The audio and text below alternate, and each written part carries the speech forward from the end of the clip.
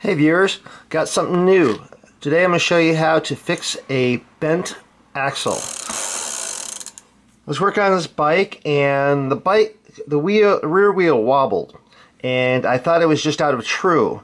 And so I pulled it off and put it back on, make sure it was straight, and it still wobbled, but it wobbled differently. And there was also a small catch in the hub, so I took it off and took a closer look, and I'll show you what I found. First of all, when I went to remove the skewer, let me go ahead and remove the little part off the back here. I noticed that the skewer was actually a little bit difficult to remove. And I thought at first maybe the skewer is bent, but I looked at it and no, the skewer is straight. So then I started thinking, well, maybe the axle's bent. So I sighted down, I held the wheel up to a light and sighted down through the axle, and I could see that it curved. And if you look here, you can see this part is off center. That's because the axle is bent. So I'm going to show you how to replace that bent axle. Now before we take this whole thing apart, we want to see how much of the axle extends out past the lock nuts here, and you can either measure it with a ruler or count like the number of threads. There's 1, 2, 3, 4. So there's like 4 threads on here that extend past this lock nut here, and it's probably about the same on the other side.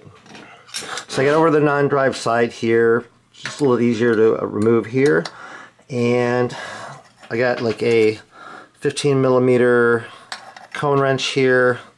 Hold the cone, got my adjustable wrench here, and remove this lock nut here. Like that.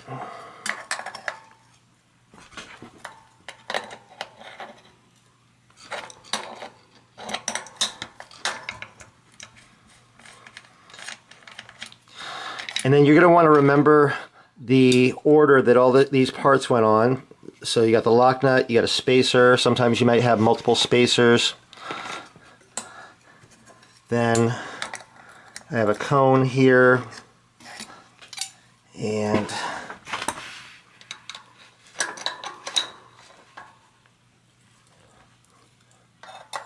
go ahead and hold this and pull this off on the other side here. There's the cone.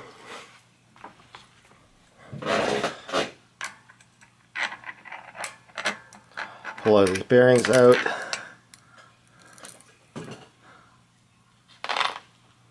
Now I need to remove this freewheel here. I should probably remove this first, but oh well. So I got a freewheel remover tool here. Slide that in there. It's for Shimano freewheel. And got my adjustable wrench here, and we'll go ahead and get that.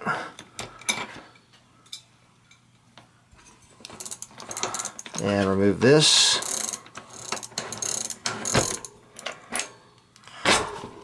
There's that. And so now I go ahead and remove, there's the axle. Get all these bearings out of there. Put those aside. Okay, now I need to disassemble this side here. So I'll get my cone wrench here and get my adjustable wrench here and loosen this. And that's loosened that there. So then there's 2 lock nuts here.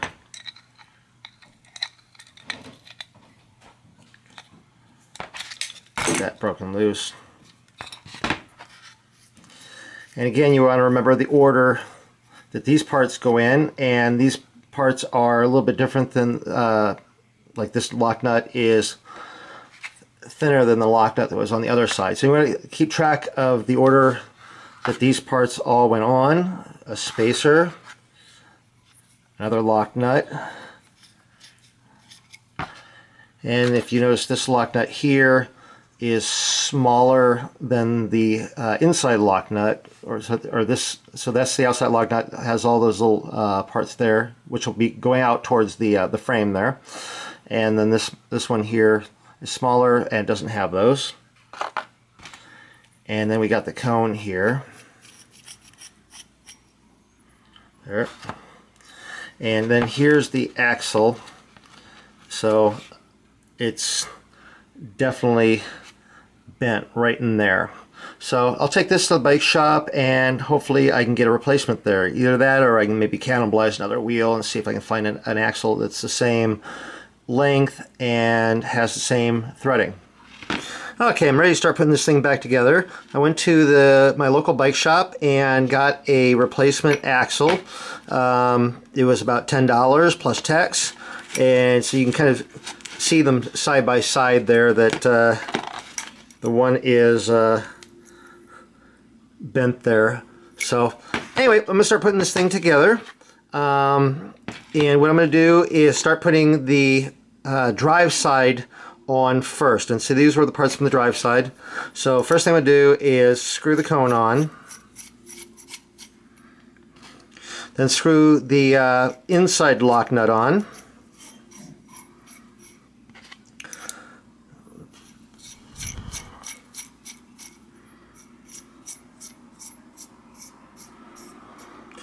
Now I'll put the outside lock nut on. And what I want to do is put that on so that there's about 4 threads exposed there, like what it was when I pulled it off. So there's about 4 threads there. Then I'm going to take the inside lock nut, screw this back out like this, and then tighten these together.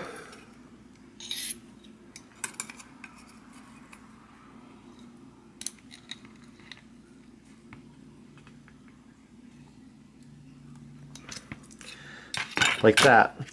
Now I can take the cone and screw this back out into here, and then hold the cone and hold the lock nut there, and tighten the cone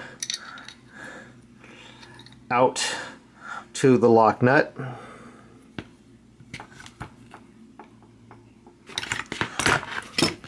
Like that. Now that's all tightened up, ready to go. Here's the bearings that I pulled out of the hub, and so I've got my spoke bearing gauge from Park Tool, and so they're not 7/32 inch bearings, and they're 1/4 inch bearings, and I have a bag of the 1/4 inch bearings, and there's 18 bearings, 9 per side. Okay, I've checked the cups out for any obvious damage from having the axle bent and everything like that, but I don't see anything. Everything looks good. So I'm gonna go ahead and use my grease gun, a little mini grease gun here, to put some grease into the cup. And then I've got bearings here, brand new bearings, so I'm gonna go ahead and insert these into the cup.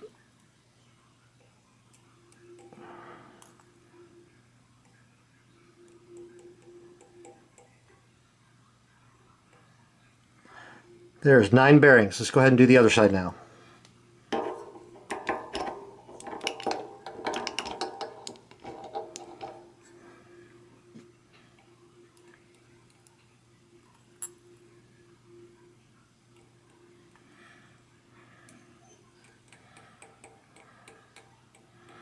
There, 9 bearings on that side. Okay, and I got the new axle here. I'm just going to go ahead and just take a little bit of grease and just run it down here, just kind of help it, keep it from, give it a little light coating of it so that it doesn't rust inside there, like that. Okay, now I'm going to go ahead and insert this through, and this is the drive side, so I'm going to go ahead and insert it through like that, and then flip the wheel over.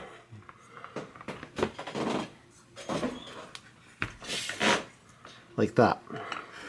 Now go ahead and install the cone on this side.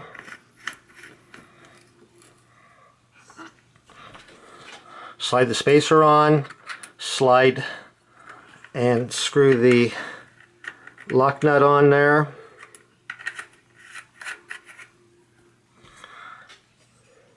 Okay. Now this part's always the trickiest part because you want to tighten the cone down enough so that there's no play, but that it's not binding on the bearings either. So right now it's tightened into the bearings a little bit, and then tighten the lock nut down.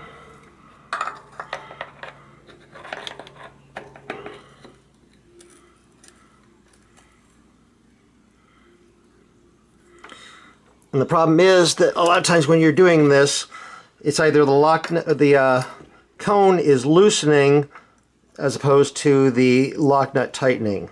Okay, and so it turns smoothly, but there's a little bit of play. So what I want to do is loosen this, tighten this down a little bit, tighten that, and then try to hold the bottom part a little bit so I can tighten the lock nut down a little bit more, and then tighten it, and then feel how it turns smoothly, and not really feeling any play. So there you go. And then also double check here, make sure that looks okay. And it looks like it's a hair farther out than the other side, but I think it'll be okay. Okay, now I'm ready to reinstall the freewheel here. And I'm just going to hit, and you can just spin this on. And then when it's tight, go ahead and take the freewheel tool and my adjustable wrench here and tighten it on. And I don't need to really super torque it on, because as you ride the bike, it will tighten the freewheel on tighter and tighter and tighter. Well, I've reinstalled the skewer and I'm all done. Now the axle turns in there nice and straight, doesn't wobble around like it did. Anyway, that's how you replace a bent axle on a bike wheel. I hope that helped. If you found this useful or interesting, please click the like button. I always appreciate getting likes on my videos. And if you're not subscribed to my channel, please consider subscribing to my channel. There's a big subscribe button down here. Just go ahead and click that. Anyway, as always, thank you for watching.